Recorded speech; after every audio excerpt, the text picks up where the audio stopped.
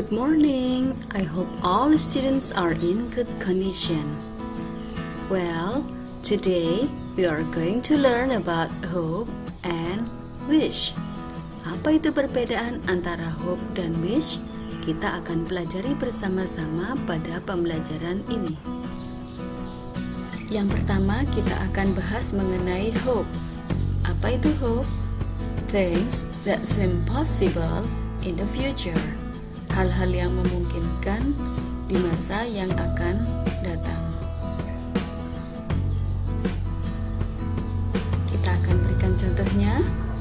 I hope you pass your exam. Kuharap kamu lulus ujianmu. I hope you feel better tomorrow.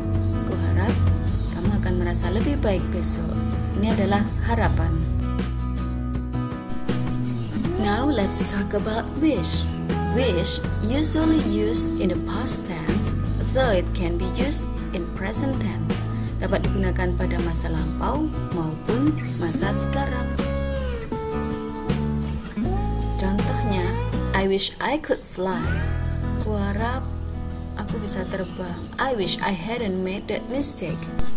Ini adalah penyesalan yang bertentangan dengan kenyataan pada saat ini atau present.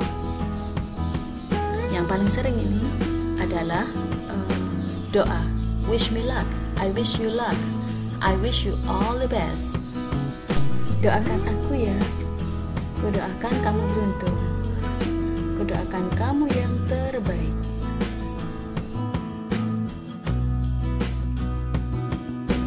Hope usually describes a possible future situation. Harapan di masa yang akan datang. Sedangkan wish lebih cenderung kepada doa di masa sekarang atau penyesalan terhadap masa lampau.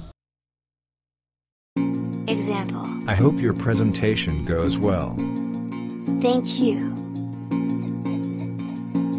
Wish me luck. Exercise for the students. Hope or wish. Complete the sentences with hope or wish.